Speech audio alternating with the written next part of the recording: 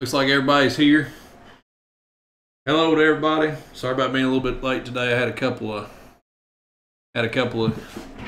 guys on phone calls there, so alrighty. A little bit late today. Apologize again. I see everybody that's normally here. Aaron Wilson, Goose is here. Goose is a good American.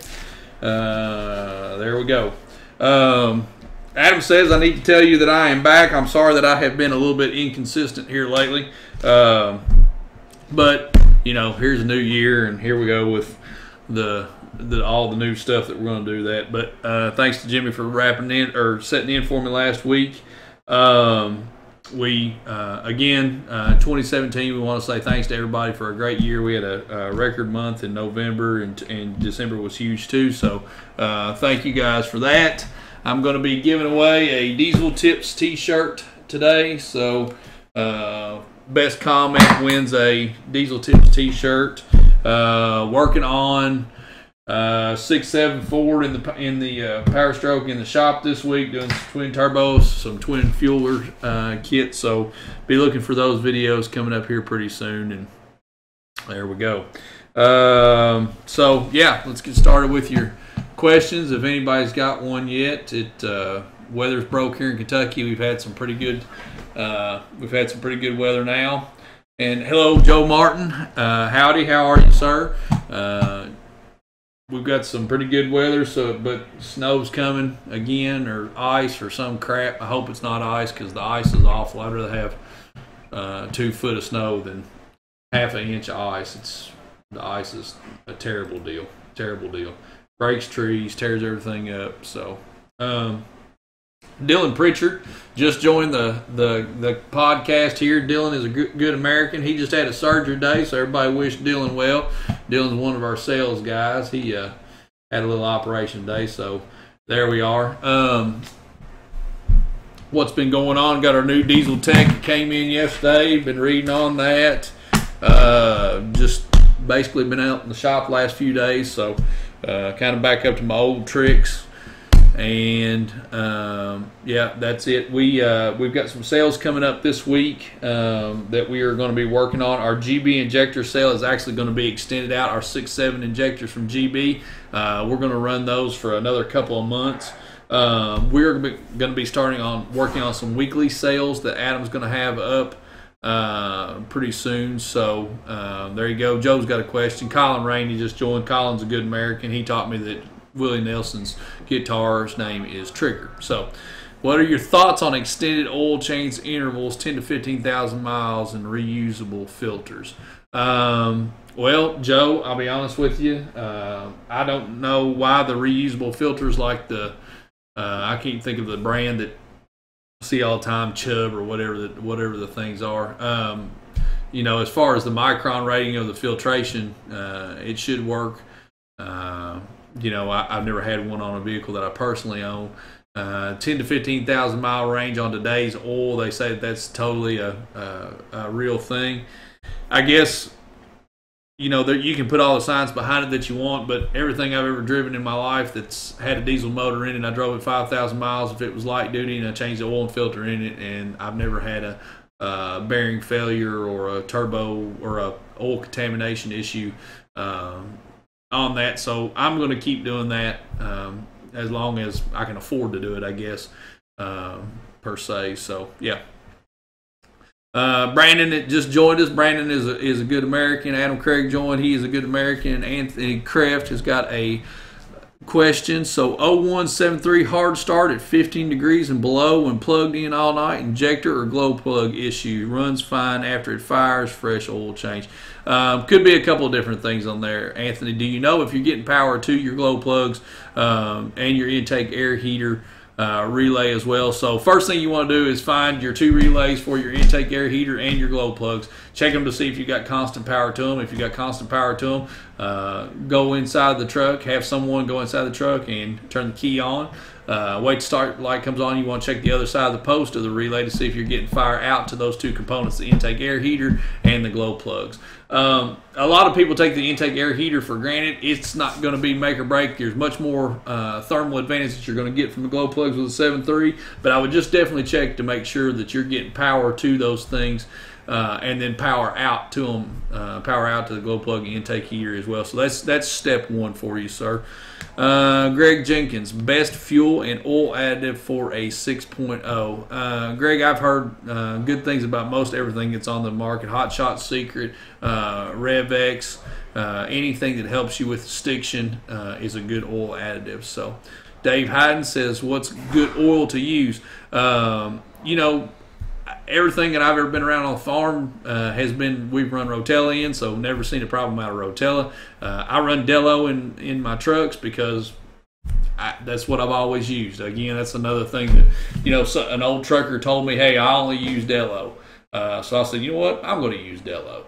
And that's what I did, and I've never had a problem with either Dello or Rotella. So I don't know. There's my cell phone ringing, and it's my wife. She's calling. We'll call her back. Ellie, love you. Dave Hayden, what's a good oil to use? Got that one. Jeremy Combs, Hairy Chest Contest winner here. Jeremy, yes, you are. And thank you for your participation in that. That is Adam's absolute favorite event. He loves to do that. So, the Dirty Diana update. We're going to talk about what's going on with our pulling truck right now. Wes McFarland joined, so did Josh Wesley. Josh Wesley is a good American. Wes McFarland is not a good American. He is indeed a terrorist. So, Dirty Diana, we have the rear end back in the truck, and it is facing the right direction. We have got the plates. Our new sales guy, Vince, cut out the plates. They're going to hold it up. So we should have ready to go to get it off the lift here pretty soon. Hopefully motor running maybe next week or something like that. I was talking about working on the 6.7 Power Stroke right now. We've got a video coming real soon on how to pull a turbo on those trucks, so should be a real good thing. My white Duramax, I'm actually working on it. I've got CP3 out of it, sent it off for testing. I'm going to be pulling the tank this weekend. Checking for fuel contamination, all kinds of crap, and blah, blah, blah, blah, blah, and there you are. SEC football championship. We're going to talk about that for just a minute. I was 100% on Georgia's side because of the SEC East, but they blew it, and Alabama came away the victor, and I mean, what do you say? There's not a lot that you can say. It was a hell of a ball game. I will say that for sure. I thoroughly enjoyed every minute of the ball game. Yes, Goose, you know exactly. Jordan Askew says difference in a 366 and a 369 SXE.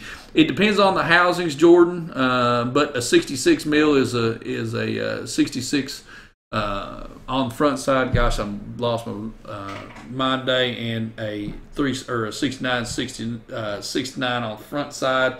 Both of them probably going to be T3 foot turbos. So a couple of different. There are a couple of different ways that those turbos can be configured, so don't just get hung up on S366 or S369. But yes, SXE is the new Borg. The new Borg classification, so good stuff. Kiefer says, would you recommend 5W40 up here northern Minnesota where it's been around 40 below, on or off, keep running 1540? 5W40 is going to be a lower viscosity oil, I guess, for you, so you're probably going to have a little bit better speed on crank up. So Kiefer, yeah, I would say you'd probably be better off to go that way. Bubba Bodeford says, hello Bubba. Bubba's good American. Chris Hartzell, do you have a recommendation for a DPF delete tuner? I bought a 2012 Ram 3500, was not told it had a delete on till after.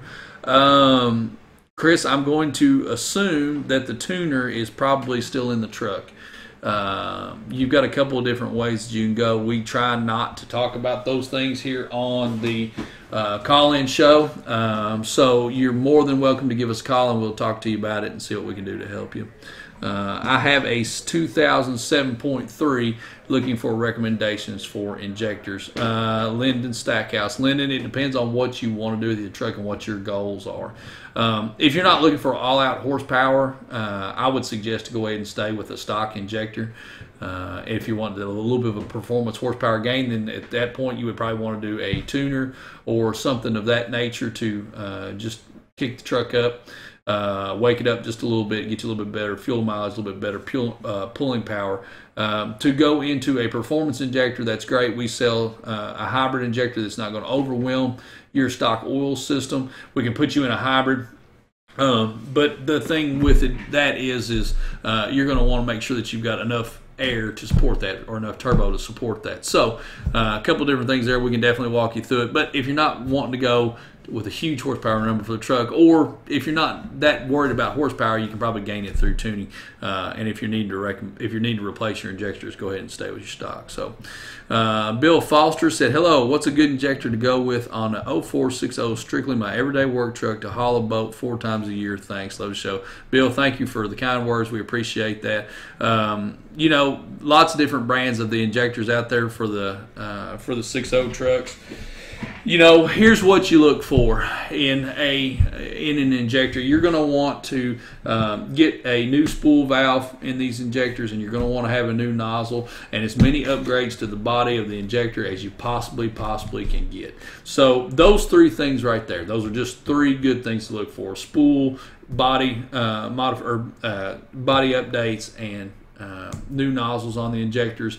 At that point, then you're looking for who's got the best warranty. There are a lot of different injectors on the market. I don't have necessarily a favorite. Everything that we carry on Thoroughbred Diesel's website, if I had a 60 truck, they're all injectors that I would go with in my truck. So definitely check out the offerings that we have. Anything that you see on our page is going to be a good option for you.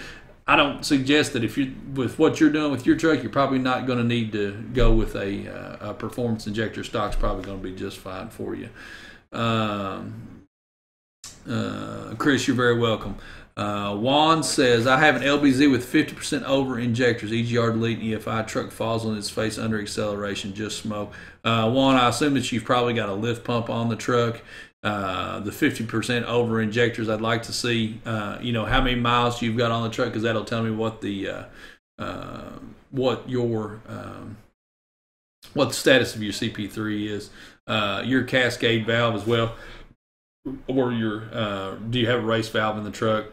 I'd like to know that. So there you go. Jody French is a great American. Jody, I haven't seen you in a long time. You ever get back to Winchester, man, come back and see me.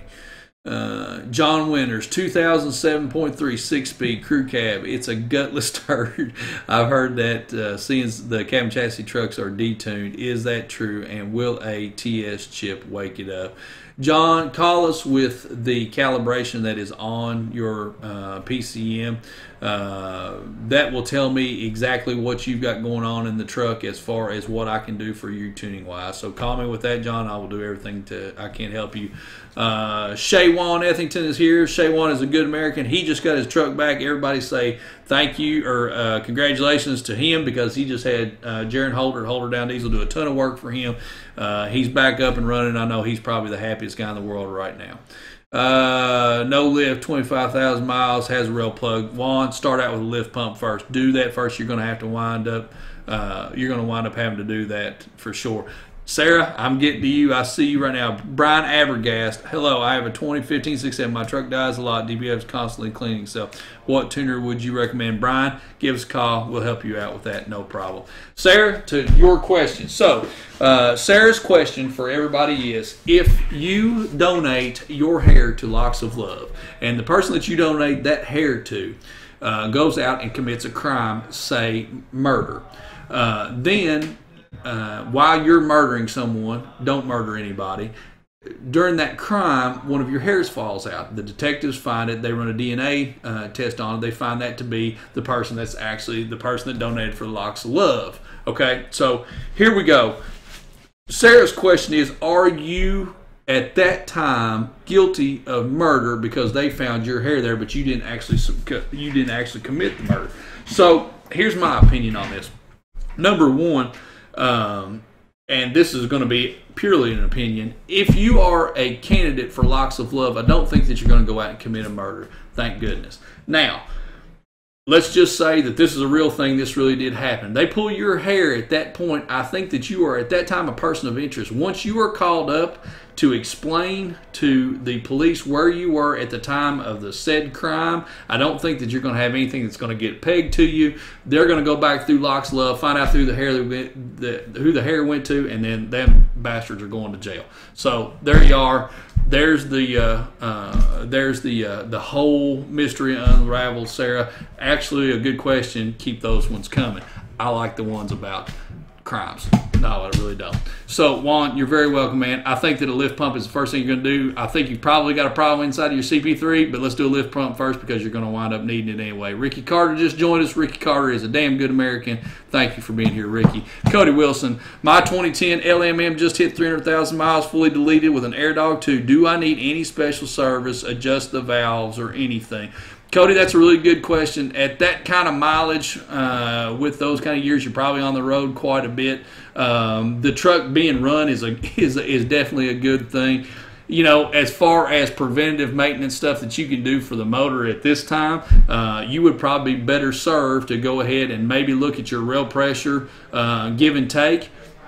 And that'll tell you the condition of your fuel system. Your fuel system has probably got some natural erosion that's happening inside the system, so you're probably not getting everything that you need out of your injectors and your pump. Take a look at those fuel numbers, and that'll tell you where you need to be as far as preventative maintenance valves. No, I think you're okay. Timothy Collins ordered an AirDog 4G lift pump and GNR, something from you guys. Truck feels like a different truck. It's 9924 valve, wait for President 2020. Tim Collins, thank you. That's the first talk of me running for President 2020. If any of you all want to write me in, please do. If I win it, I promise you I will take care of everybody. No bullshit for my presidency.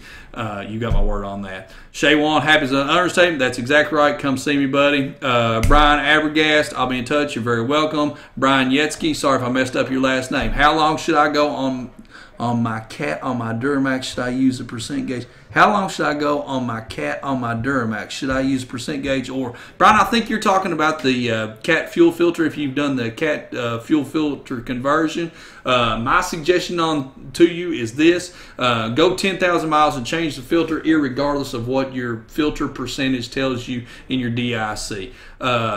Change it every 10,000 miles. I promise you, you will not be sorry for doing that. That cat filter is cheap, good cheap insurance. Jimmy Colts, what's good? Wide open rail pressure on 2011 LML with CP4, 28.5, 27.28.5 wide open throttle, I think. That's right. Brian, yeah, cat filter. Okay, there you go. Kevin Lafferty, I have a 27 5.9 6-speed Cummins AFE intake and 5-inch turbo back exhaust. What tuner would you recommend? EFI Live. Yes, Kevin.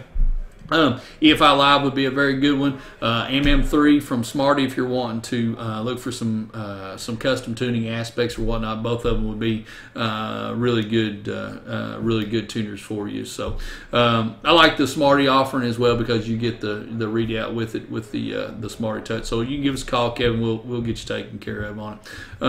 Don Fetzer, what is recommended fuel pressure for a fast on a 9612 valve Cummins? I just bought a fast system from you yesterday. Don, it depends on what kind of a fast system you bought from us. We have some of them that work as assist pumps that actually will assist the cam-driven lift pump. 45 PSI is probably where you're at with those kits. If I'm wrong on that, somebody can jump in there and tell me. But with the flow of those pumps, the 45 PSI to the 7100, if it is a standalone pump, I'm pretty sure that is the correct pressure. One thing Adam wanted me to talk to you all about at the end of this video, and I don't know what the hell goes on here, but there is some sort of a button that goes up that says subscribe for live notifications. You all, please, if you want to see my show on Thursdays, please click the subscribe for live notification buttons or whatever in the world it says. The reason being, like today, I was out in the shop working on a truck, or somebody will call, or there'll be a damn fire in here or something. I'm not always on here exactly at 3 o'clock, but I do my level best to get to this desk in that time frame to be able to take your all's questions and try to help you the best I can. So That being said, if you click that button, that will get you notifications that when I'm on here, you'll know what's going on. Chris Shearer joined. Chris, like Wesley, is also a terrorist, so not a good American. But Chris actually has a thing going on in his house with his water system for his washing machine. He would like to know where the shutoff valve is for his hot and his cold water going to his washing machine. So any of you all are plumbers out there and you would like to help Chris, Chris is actually not a terrorist. He's a pretty good dude. He would like any of the help that you can give him on that. So with that being said, we're going to get off of here today. The hoodie winner, I'm going to give it to my turbo buddy down here that asked me about the 366 or 369, because I'll be honest with you, I didn't do a crap job about answering your question, man, because I had another thing going on here in the office I was paying attention to, and I didn't give you a very good answer between the difference between a 366 and a S369, and I apologize for that. Adam, if you will scroll back through here and find that guy, he's the one that gets the shirt today. All right, guys, everybody, thank you all for watching. We can't thank you enough. Everybody be safe. Try to be good to one another and keep your gowns down. Talk to you later.